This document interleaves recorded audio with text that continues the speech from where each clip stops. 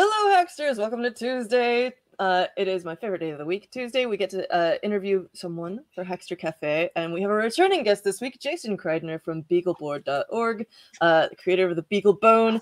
So excited, as usual, to have you on. And we've got some new cool technology to look at today.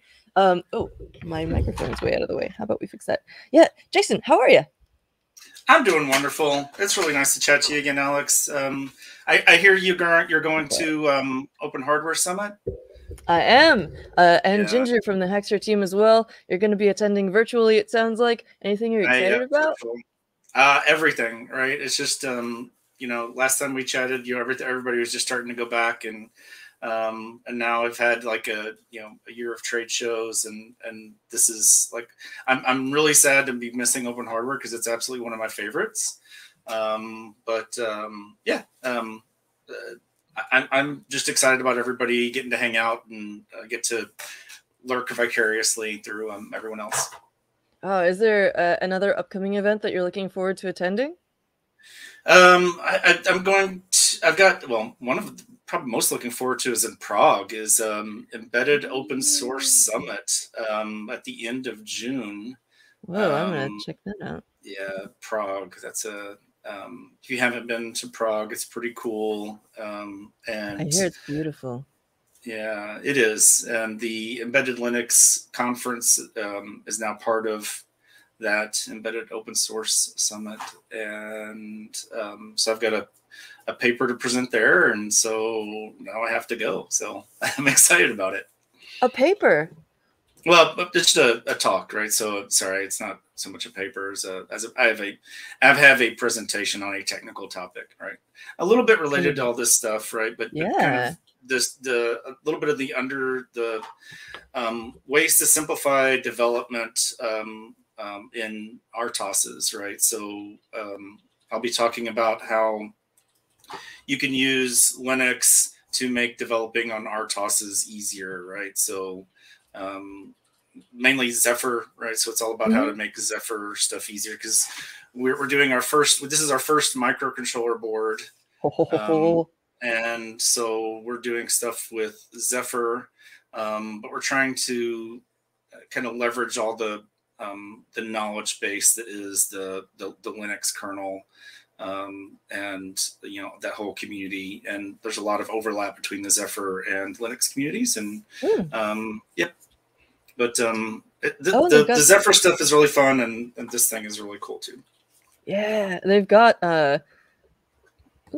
let's fix the aspect ratio here. They've got actually a link to that event on the Zephyr RTOS page. And just for folks who may not be aware, RTOS stands for Real-Time Operating System, and it's a sort of tight little technological loop that allows you to, well, as they say, build secure, connected, future-proof devices. But yeah, cool. So people who are near Prague or are going to Prague for that event, go check out Jason. We've also got your Twitter. We've got a prior interview that we did. Was this last year already? Wow. Yeah, it was in late summer, right, or midsummer, right? So when we launched the AI64, right? So I wanted to ask you maybe a bit later, because I know you've got some exciting new stuff to show off, but I'd love to hear about how this stuff is going with the BeagleBoard AI64, BeagleBone AI64. There we go. Yeah. Cool. All right. So you just showed a little device with a big antenna on it. What's the deal with that? Really big antenna. And that really big antenna so that you can talk to it at least a kilometer away, right? So if you're outdoors, right, it's using long range, low power wireless, so sub gigahertz.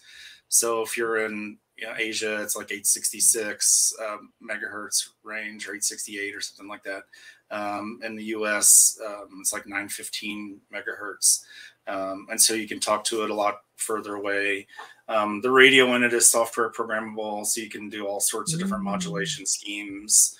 And we're supporting out of the box kind of one of the schemes that's part of the IEEE 802.15.4G standard. To try to get as much interoperability as possible, but there's just not a lot of devices that are out there, that people can kind of hack with. And you can turn this into a gateway, so you can turn any Linux computer into a device that you can talk to these with, or you can get a BeaglePlay that has one of these radios built into it, right? So it's got it's already set up to talk to it as a gateway.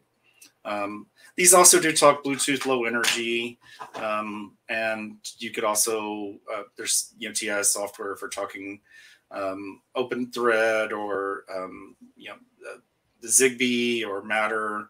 So there's a lot of other protocols that it can handle. Yes. And just to throw this in there, we did have someone jump in being like, a Beagle board with 2 Ethernet ports would be awesome for apps like routers and firewalls. And Josh responds, the new BeaglePlay does have 2 Ethernet physical ports now, including 1 Big E. Yeah, the other one though is it's a little different, right? So we're using an RJ11 jack on it, just because this is. Oh, I just realized this is a prototype board, not the production board, because it's got these little tabs. The production board is smooth, but it's an RJ11. It's single pair Ethernet as opposed to standard Ethernet. So that also was going for long distances. You can run a kilometer of twisted pair shielded cable. And it's for building things in on a factory floor or your home. If you, one of the reasons we kind of picked RJ11 to be super hackable is that if you're in a house that has home wiring, you can just use the home wiring to act as your Ethernet. So it's a little different, right? So we're trying to make it really a lot easier to add these just sensors to a gateway. And so there's, if you look on the BeaglePlay now, it doesn't have like the big BeagleBone headers, right? So yeah, I was wondering about that. So you can't connect standard capes to these, but you do have these microelectronica Qwiic breakouts on both of them. My camera just does not want to focus on this, right? Yeah, so for a lot of people, these cape headers, right, even though they're super functional and you can do all sorts of amazing things with it, has tons of GPIO and tons of capability. Capability. Capability. Thanks for catching me on that. I had to do it. I just won't get to focus there. But I'm opening one up over here so we can zoom in a little bit. Yeah. You do have also beautiful images on the website. So for a lot of people, that's just really intimidating. So with BeaglePlay, kind of the name about it being fun, right? Is that you don't get the it zooms up too big for the screen. Sorry about that. All good. Oh no. I'll just hit escape here. There we go. Yeah, it's a lot less intimidating, I hope, right? And some of the magic is that I'm going to disconnect this. Is that these clipboards, you can just kind of plug them in, and there's a new set of them. So we've been working with Microelectronica, who makes over 1,300 of these things, and that just won't focus, will it? Wow, look at that. But I think sometimes if you put your hand over the background, like if it's trying to focus on your face, it'll like force it to. No there we go. So they have over 1,300 of these add-on boards, and we've worked with them to define an ID scheme, right? So I have some funky Qwiic prototypes here. And you'll see this little ID logo here in the corner. Oh, yeah. And that's new. They haven't started shipping these yet. But, we've got 250 plus clicks that we can support already with existing drivers. And we've got a manifest scheme. So and we've got a way to put these IDs on the boards so that when you plug it in and power it on, it just comes up, just like that little OLED click. And so I've got a little kind of hack, if you want to see it, right? So I wonder if you want to please see my screen. With with BeaglePlay, like all the other Beagles, you plug it in over USB, and it gives you a an IP connection, right? So this is kind of the magic IP address that shows up for just a device connected over USB. And you can browse to port 3000, right? So let me just start at the beginning. What? Demoitis here. Standard live demo behavior. Oh, that's what it is. I always appreciate it when people do them anyway. So it matters to put HTTP, not HTTPS, right? It's answering on port 80. But there's some different things running on here. One of them is VS Code, which does use HTTPS. And the first time you log into it, you have to tell it to trust the certificate. But so now I'm into the development environment for the board. And if I press Control dot, there we go. I'm getting to a terminal. And I've got just a couple little Python hack in here. Clicks, OLED. And if I run, well, just ls, show everybody it's there, and then trying to type one-handed.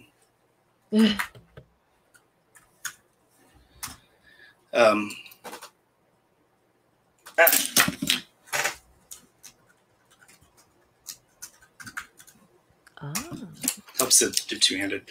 No, can't, unable to open a console terminal. It really wants a console terminal on there.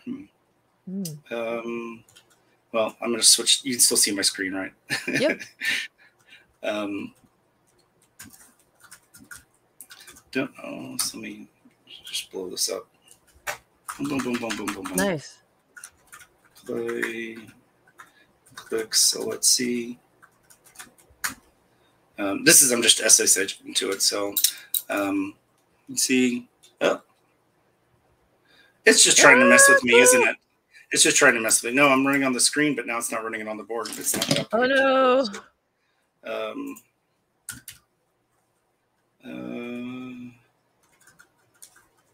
Live editing. Hey, it shows you a frame legit. buffer 1. Dev. What frame buffers do I have? FB. I've got an FB1. Let's just force this to FB0 because I think it's set for a frame buffer 0. Yeah, there it goes. Yeah. The fun part wasn't supposed to be the little demo, right? The fun part is the fact that when you power it up, that the frame buffer automatically comes up, right? So it's automatically got a Linux display, right? That just comes up because I've got the. So I didn't have to do anything special to load the driver for that, right? It just happens because this is one of those clicks with an ID. In fact, I'm gonna just go ahead and unpower that. You know, I don't know how many people recommend, hey, you shouldn't just pull power on the board, but you know, that's fine. Well. So yeah, these are the click boards we're talking about. They have a little counter down here at the bottom. 1369 available clickboards. You name it, we got it. I'm really curious about this new ID system. That's rad. I didn't see anything immediately on their website about it, but it sounds like they're getting released soon, and we'll stay tuned for more info about that. Yeah, it's just getting started, right? And I think it's just going to make things a whole lot easier for people that aren't that comfortable with the cape headers, right? So we're not giving up on the idea of capes and cape headers and lots more IOs and supporting the peer use and all the kind of stuff that makes BeagleBone special. But we are trying to do things here to make things a lot easier to use. And of course, trying to keep things affordable too, right? So this is a sub $100 computer. So. Yeah, and I wanted to show just really quickly. I pulled this out of the box because we were having some focusing issues before, but I just wanted to, we didn't really do an unboxing here. I want to show everyone what's in the kit here. So here we've got the BeaglePlay. Super gorgeous. This sideways HDMI connector is really interesting, but very ripe for some cool enclosures there. You've got USB-C, you've got a little battery for an RTC on there. Microbus, like we've been talking about, that's where you'd plug in that OLED screen that Jason's got. Micro SD card. And there's a bunch of different IOs that I think you can program to communicate with the user as well. The Beagle, if I understand correctly, the BeagleConnect Freedom has more of these little like LEDs and buttons and stuff. But just to show really quick, so we've got the board in there, and it's anti-static and silica gel. There's some foam on top, keeping it nice and safe. We've got a getting started info card, BeaglePlay.org. You've got your own address for that. Then we've got antennae, 4 of them. 4! Plus some standoffs, but let's take a look at these. Can you tell us about the different antennas that we have in here? So 3 of them are the same size. There's the smaller ones that are good for 2.4 or 5 gigahertz. And then there's one bigger one, and that's for the sub gigahertz, right? So if you flip the board over, you'll see there's 4 U.FL connectors, those little on the bottom left.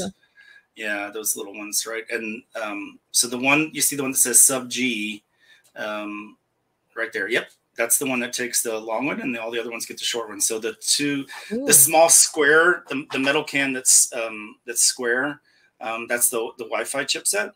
Cool. Yep, and then the big metal rectangle is the sub gigahertz, right? And it's just put in a can, not to try to keep people from being able to get at it, but just to keep from just for the FCC CE certification, right? To keep there from being extra kind of emissions noise. Makes sense. Yeah, so you can still fully in the schematics. Now the Wi-Fi module is a board, but the circuit for the 1352, that's the name of the chip that does the sub gigahertz radio, is just down there on the board itself. I saw a cool tip recently for installing these antennas.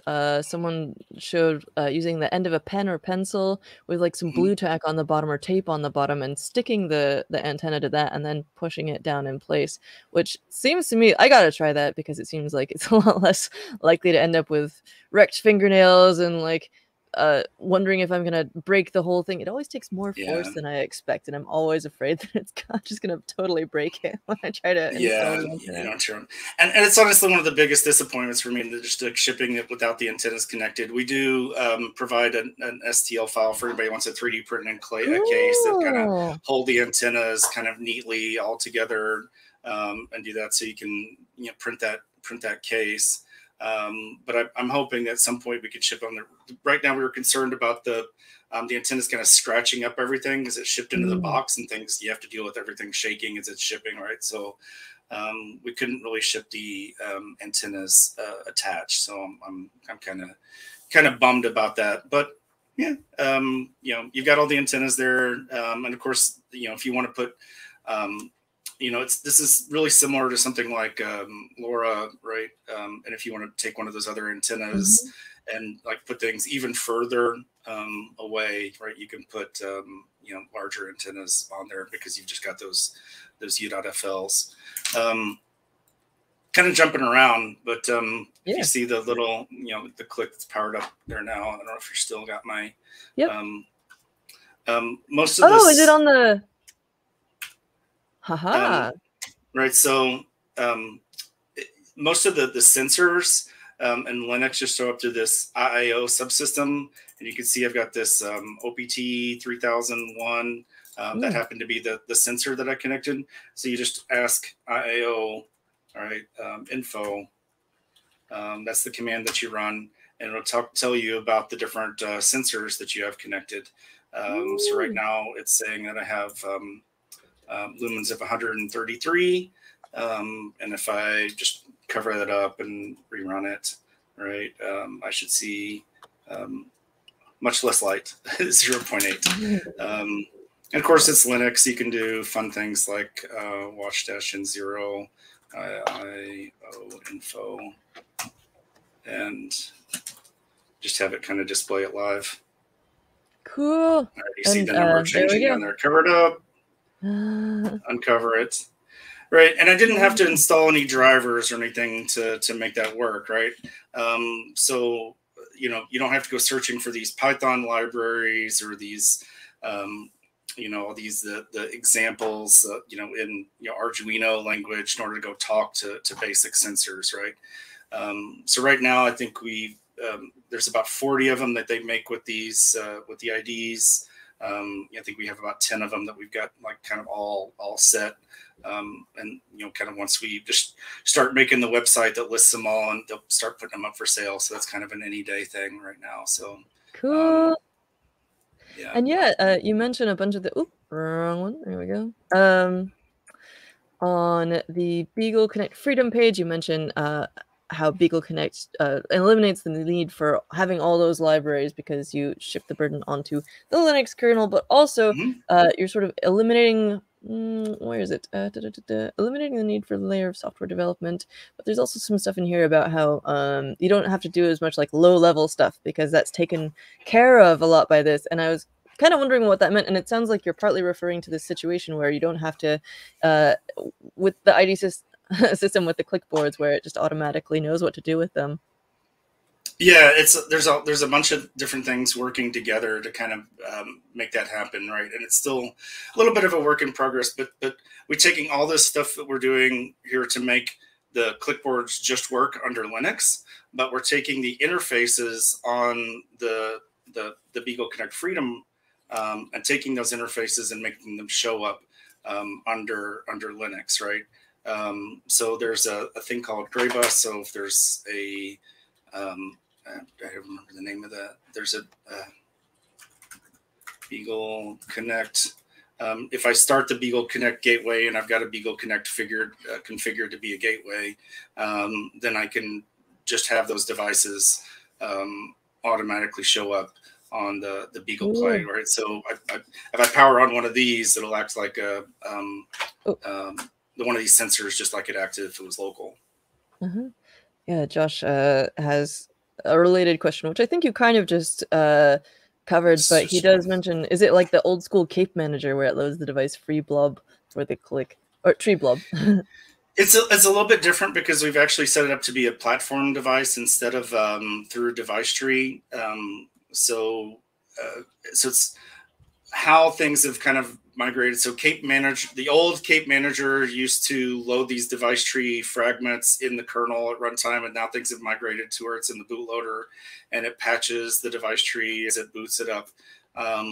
Even though the modules themselves aren't hot plug, in this case, the mikroBUS stuff is more hot plug because we're not actually using device tree overlays. We're using these manifest files. So we've created a bus driver inside of Linux, and I'm probably getting a little too deep for most people, but there's actual, it actually looks like a bus to the Linux kernel. And in the probing of the bus is when it fetches the ID. Unlike the capes, today aren't handled as bus drivers in Linux. So this is a little bit more likely to end up in the mainline kernel than what we did for the capes. Of course, we'll continue to support it, but our goal is to really improve the Linux kernel itself so that everybody benefits from this. I wanted to show off that website that you mentioned, this is the one that's linked in the on this little card here, BeaglePlay.org, and but specifically, you mentioned that there's this enclosure that you can get that you can 3D print to hold the antennas in place and stuff. And so first up, there's all this beautiful documentation, including close-up photos. So if you want some beautiful, you just want to dig in and have a look at what's on there, you can do that on that website in the documentation. There's more info about it, and then also, you found it. Oh, good. Yeah, it was not hard. BeaglePlay design repository. So you go to git.beagleboard.org/BeaglePlay, and you can also get to this place. But yeah, there's this enclosure directory where you can find those files for 3D printing and a README. Certified open source, yeah. Yeah. Next year we'll have to see you at Open Hardware Summit. I hope so. I really hope so. Beagle is a sponsor of the Open Hardware Summit, as I am as well personally, and it's just kind of family life is just kind of keeping things busy, so I don't have time to get over there. But it's nice that you showed all that extra stuff, right? Because it is really different, I think, from like most of the single board computers out there. That Beagle is open hardware, right? So we get the certifications. We try to leverage as much of even the art publicly available. The PDF file is probably a little big, right? But you can stop it, computer. Sorry. So you can actually get all the parts that are on here, and actually, if you're skilled enough to actually make one yourself. It's different. We don't have there is no for-profit arm of BeagleBoard, right? BeagleBoard is exclusively a nonprofit foundation, right? So, it doesn't mean people don't get paid, but we just take a salary, and it's a nonprofit. We give everything away that we can. And try to help people as much as possible, including if they want to go and make their own versions of the things that we create. Yeah.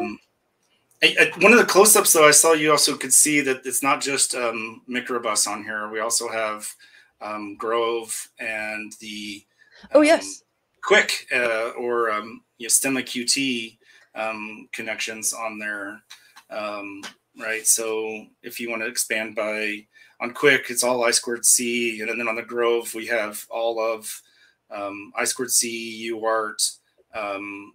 You can do PWM. We've got A to D converters on it as well, so you can do like the digital or analog I/O over the Grove connection. Both of those enabling so many different connections. The Seed Grove ecosystem is massive, as is Stemma QT and Qwiic. That's Adafruit and SparkFun releasing stuff for this form factor as well. Plus, you have the mikroBUS. So even if you may miss the CAPE format structure, there's a lot out there that you'll still be able to use, and for not a ton of extra investment. It's not like it's going to break your bank, hopefully.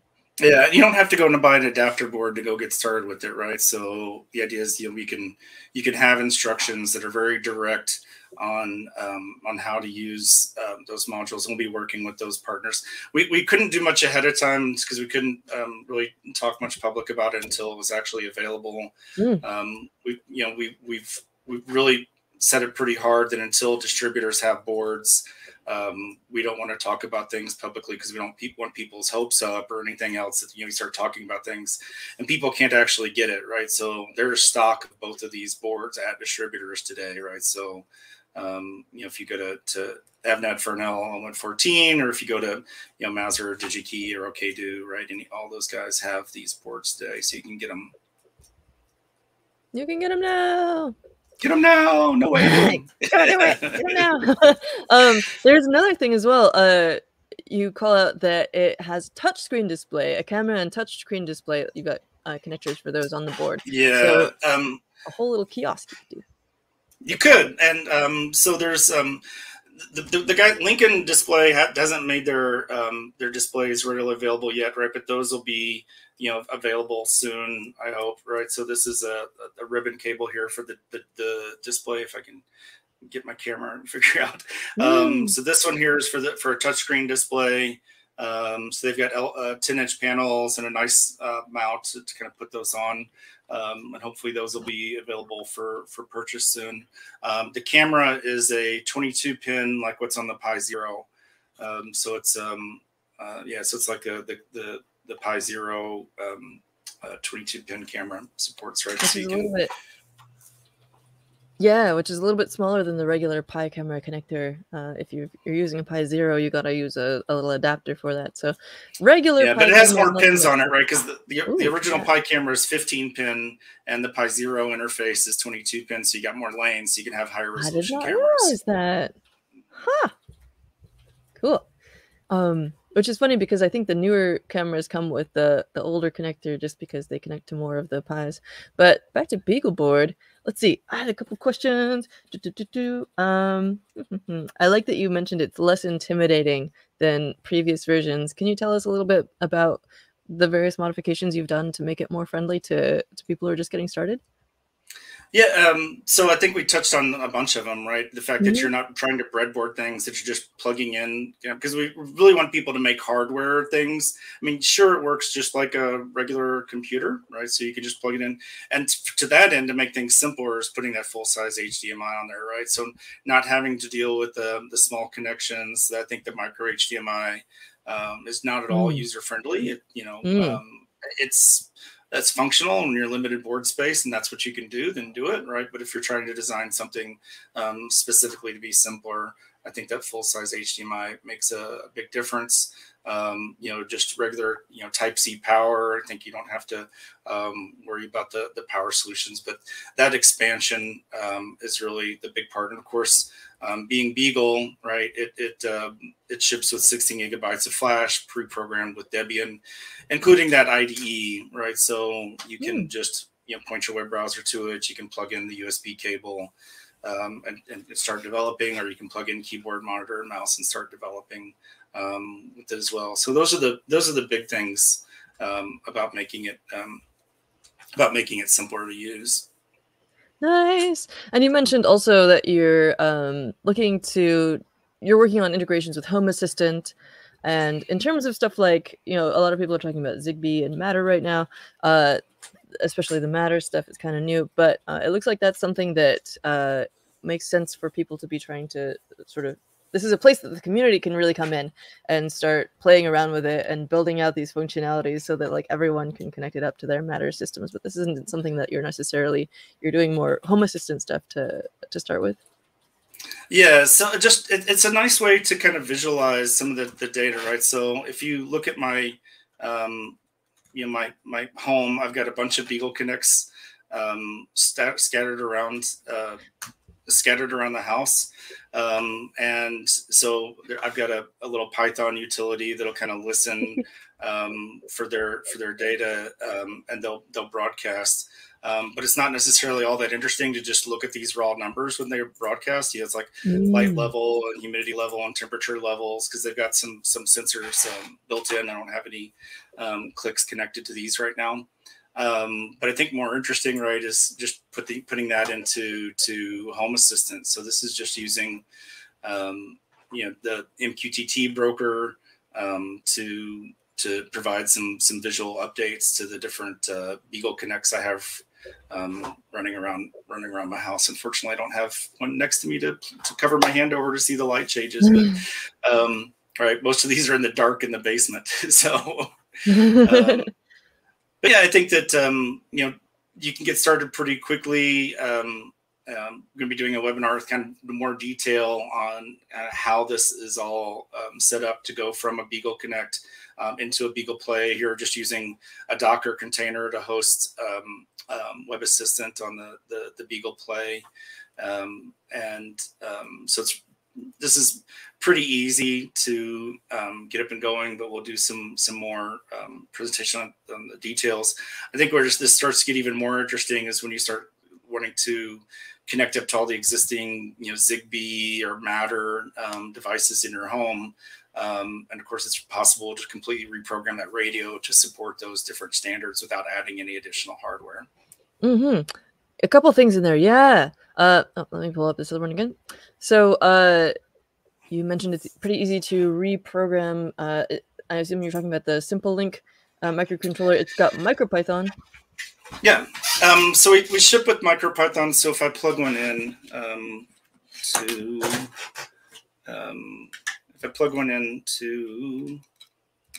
my BeaglePlay and cancel out of that, right? You can see it shows up as a serial device.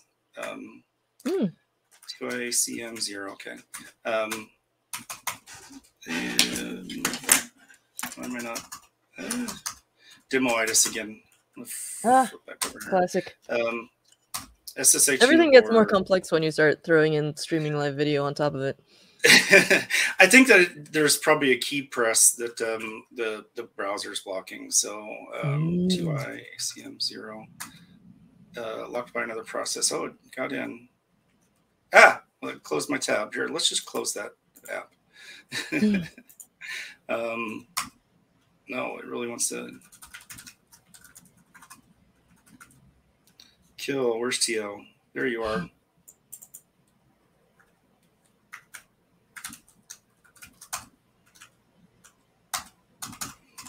And why are we not bringing up Python? Oh,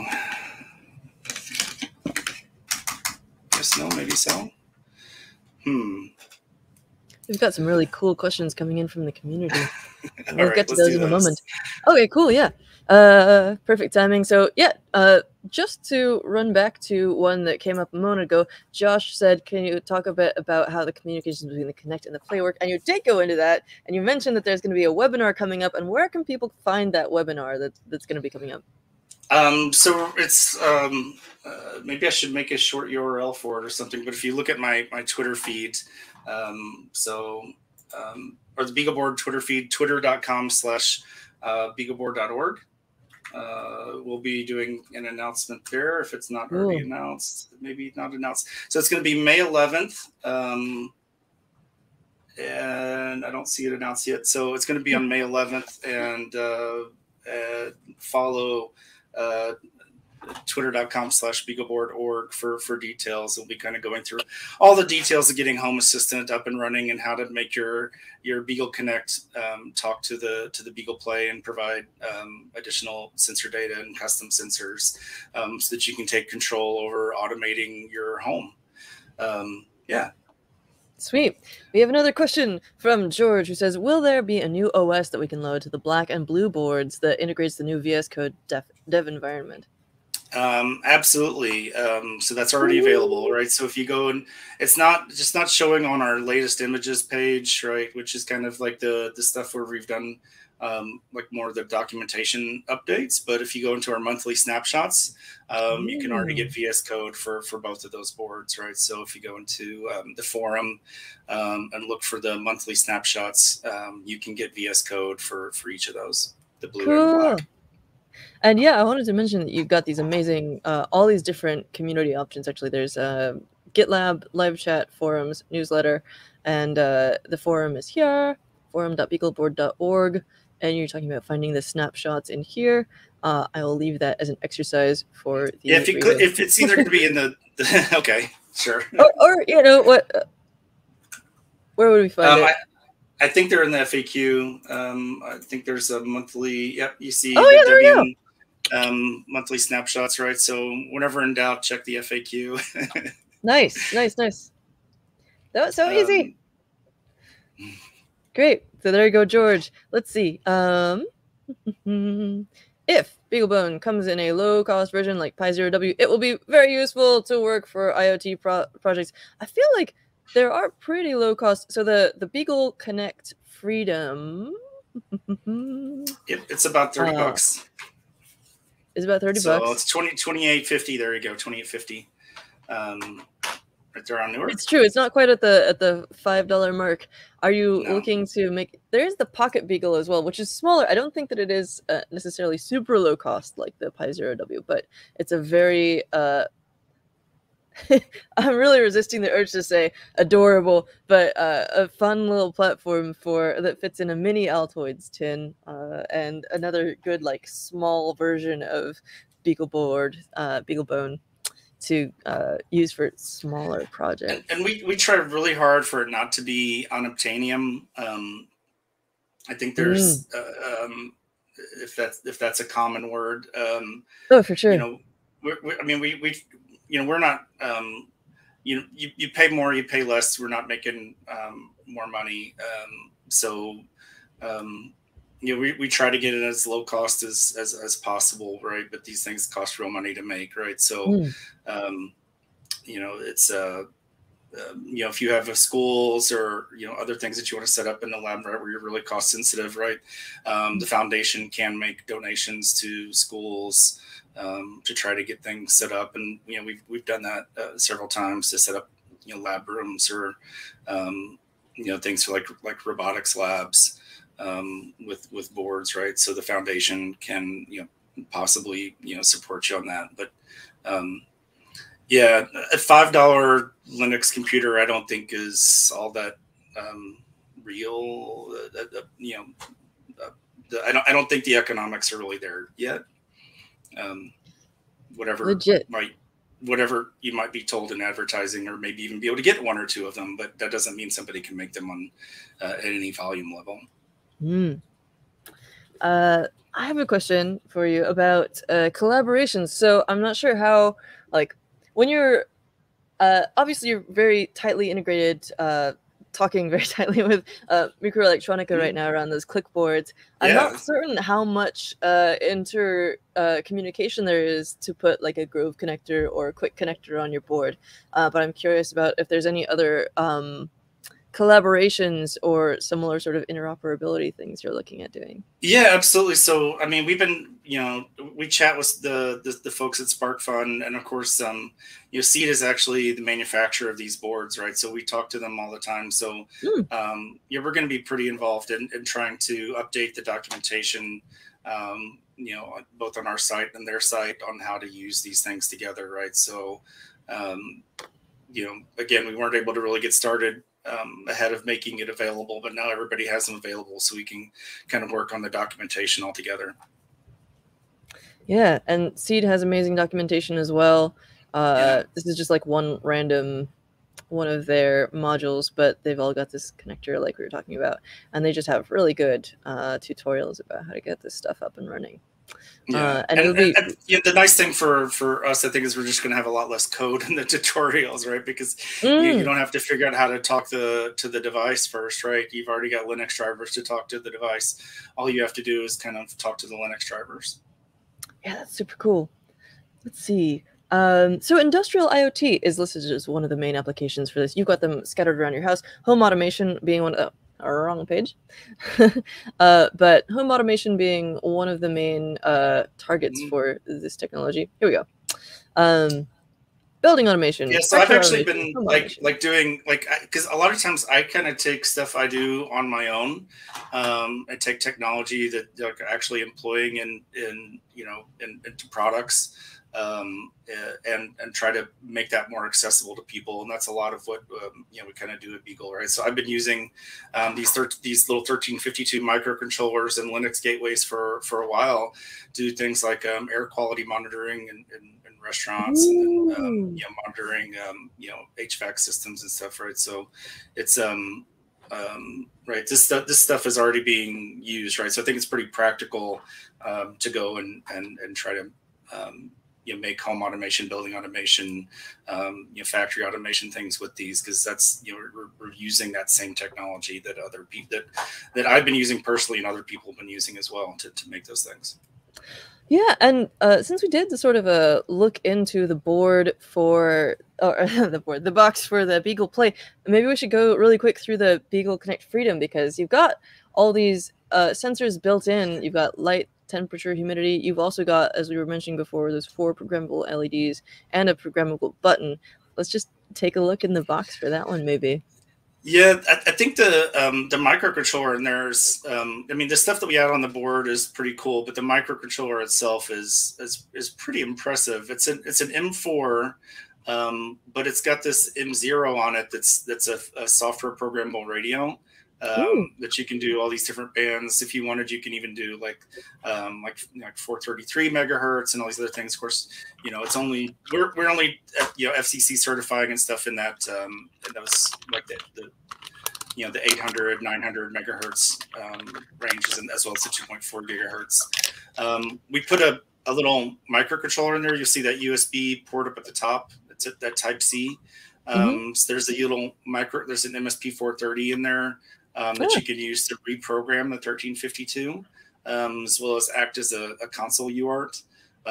There's also a piezo in there, so if you want to make some beeping sounds just to annoy your neighbors, yes, or just to find out where you put it, right? So a little beckoning call. It's like, where is that device?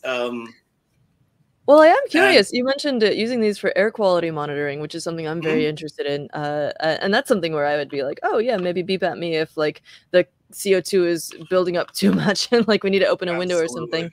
What is your preferred sensor for that? Do you have one? I've been using the Sensiri and stuff, and there's kind of a library of sensors that they have available. I'm not super happy with their openness, but they do make good quality sensors. If you're talking about CO2, something like the SCD41 is really popular, and I use that one as well. Right, if you don't want to try to get into, I mean, there's certainly some more expensive ones, but I think it's a nice middle of the road CO2 sensor. But these guys have a great library of off the shelf, pretty hackable sensors with decent support in Linux kernels, as well as other. Their Linux kernel support is not what I want it to be, but you can get there from here. Yeah. So you can get a bunch of these through the Qwiics, right? So they actually have Sensiri and Qwiics that you could use to prototype. And I know that Adafruit and SparkFun, at least I'm sure about Adafruit, also has some of these air quality sensors available. Yeah, there's even, if you just go look at the sensors, there's an air quality. Oh yeah, look at all these. Yeah, so I think that this is a real opportunity for doing science, where you can do a lot of different remote monitoring, right? You can do vibration monitoring, you can do air quality monitoring, and so you can really trying to make it a lot simpler for people that aren't necessarily that, they're not computer scientists or electrical engineers. They just want to plug something in and start retrieving some data. I think that we've got the hardware and kind of the underlying software to get there, and now we just kind of put some of those things together and really enable a lot more people to kind of monitor their world. Yes, love it. And not have to buy it from somebody, right, that's going to control your data, right? You get to decide what you're going to do with this data, right? Absolutely. Very good. I love the focus on sort of locally controlled tech and privacy focused tech. Always solid. I do have a quick question for you. So the last time, we're coming vaguely to the end here, and before we wrap up, I wanted to ask you, last time you were on here, we talked about the BeagleBone AI64, and I'm curious, since it's been almost 9 months-ish since then, I'm curious what kinds of things you've seen people do with this board, and how's that going? It's going great. So, I mean, the forum is kind of blown up with the AI64 stuff, right? So you can see all sorts of stuff on the forum regarding the AI64. I think some people are having fun with the R5 and kind of doing R5 native programming, doing debugger-based R5 development on there. I know somebody's got GDB and essentially OpenOCD running between the cores, right? So from the A72 cores, you're running GDB on the R5 cores now, so you can debug your real-time code, and of course, there's just you've got the inference engine going at the same time, right? So if people don't remember, right, you're able to run the different kind of Python neural network stuff, right? So the Onyx, TensorFlow Lite on there, right? So yeah, and I'm kind of excited that Imagination has been doing a lot of work on the open source graphics driver. I'm looking very forward to declaring success on having an open source GPU driver. There's a second. So they're starting off with the GPU that's actually on the BeaglePlay rather than the AI64. But Imagination is actually doing some training. They've got a class that they offer for doing neural network stuff with the GPU on the AI64. And they're continuing to do additional support right beyond just what they're doing for the BeaglePlay, right? So the BeaglePlay, they're actively working and making it a fully open source driver, but a lot of that work can be leveraged on the AI64 as well. I can probably follow up with a link to their AI64 training that Imagination has. Cool. Yeah, let me see if I can find it real quick. You said it was Imagination. I missed that first part. Yeah, Imagination is the folks that make the PowerVR GPUs. I think they also make the GPUs and stuff like the iPhone. And I think that was kind of a basis for what, like the when Apple did their Macs. I'm not positive about that. I shouldn't throw out these speculations, but it's having that GPU kernel side driver and everything be open source, right? There'll still just be a blob that you have to load on. Yeah, the fun with Beagle. So a lot of those use the BeagleBone Black. But they've got a new version of Fun with Beagle that uses the AI64. Cool. So that's something to look up on that. May not yet be on YouTube, right? But they've got a class for that. It may still be registration based. I'm not sure. Cool. Probably somewhere under here once it shows up. Imagination Technologies. Better subscribe there. Cool. This is so awesome. Jason, tell us what's next. What can we look forward to? You got wrong way. There we go. What's next? Well,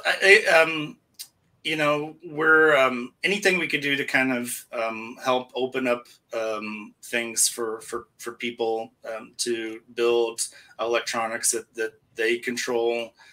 They can control the data. They can build things quicker and easier.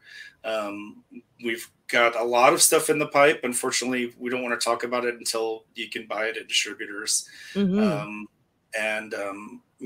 I can say we haven't given up on the Pocket Beagle and BeagleBone form factors. So I feel pretty invigorated with this new AM62 platform from TI. So I think we'll be doing a lot more with that. And we're continuing to try to do things to open up more of the more on what you can do with those devices and otherwise, right? So I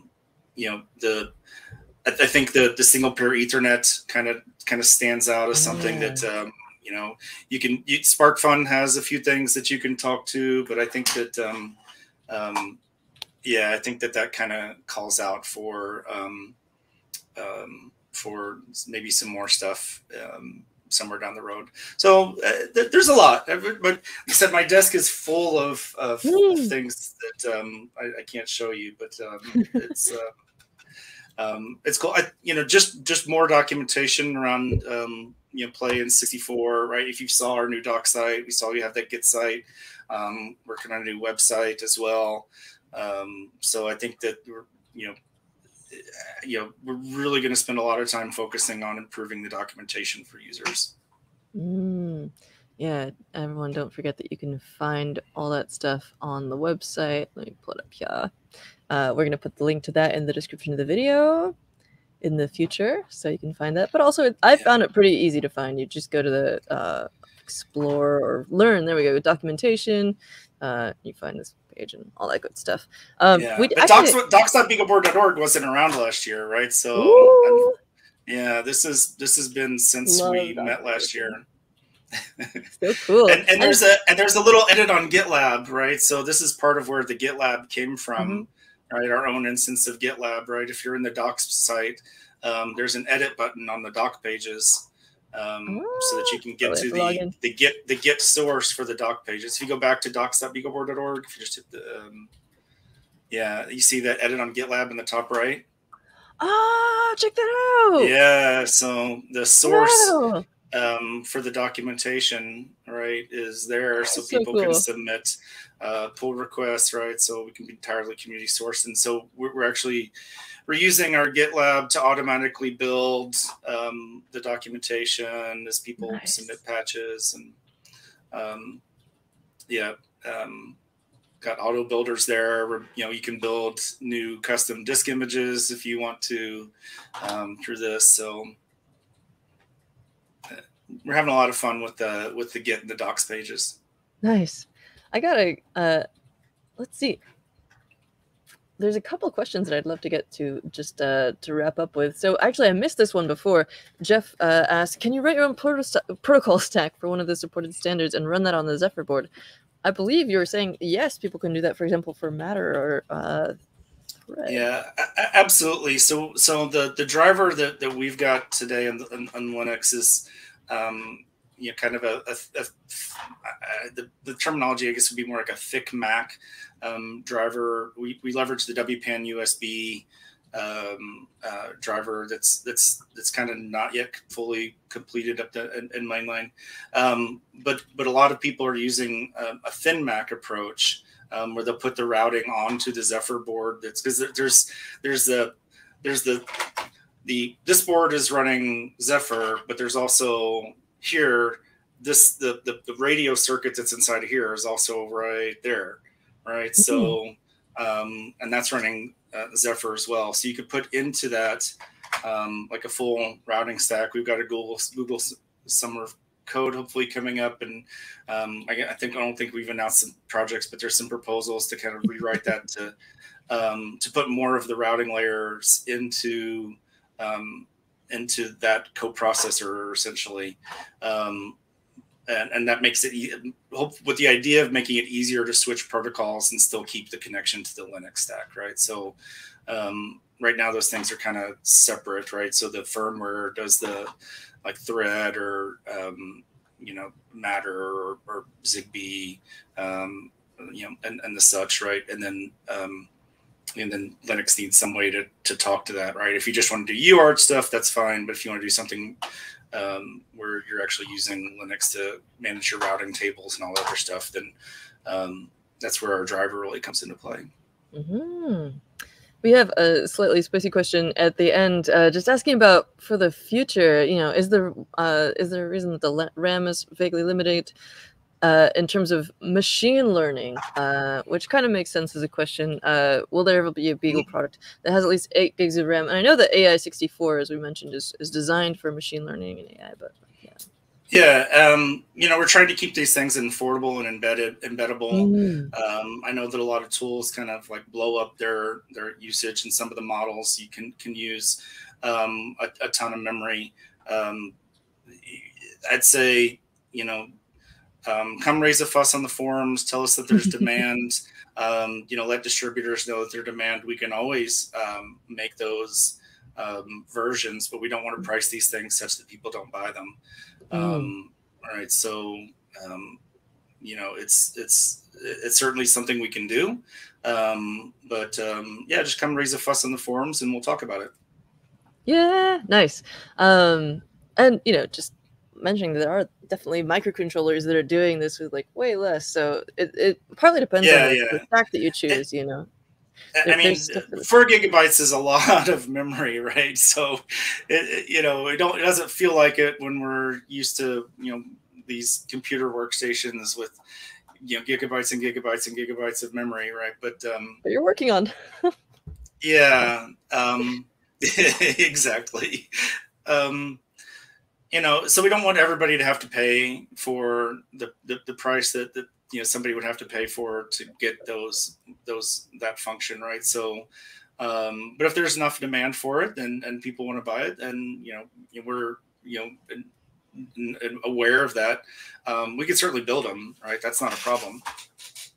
Solid. All right, yeah. So you have your answer, Dale. If you want to see it built, go raise a fuss. And the place to raise a fuss is on the forums. So going really quick back through the pages we looked at, be sure to go follow Jason, follow beagleboard.org, especially if you're interested in that webinar about connecting together the BeaglePlay and BeagleConnect Freedom boards that we looked at today. You can find those on beagleboard.org or BeaglePlay. Yeah, BeaglePlay and BeagleConnect. Yes. Yeah, both those are kind of vanity links that kind of come back to the right pages, right? So if you just remember BeagleConnect, type .beagleconnect.org, and you'll get to the right page. Ooh, well, I can't type right now, but then we've also got all the documentation which you can edit on GitLab yourself. And also you can download enclosures for example, the BeaglePlay board to hold all those little antennas in place. Go check out the forums. That's the place to kick up a fuss if you want to see something created, or if you want to build it yourself and then share it with everybody. You know, it's all open source. You can make your own version. Woo! I know that that's a little bit of a facetious answer, but it's true. And go check out our article on it. You can find the boards on Newark, as well as tons of other suppliers, which you can find on the official product pages. Just go down here and hit select distributor, or pick one from the list here. And you can find links in the description below for all these pages and more. Jason, it's always a pleasure. Alex, thank you so much for having me. I always enjoy chatting with you. Thank you everyone for joining us, and hack on!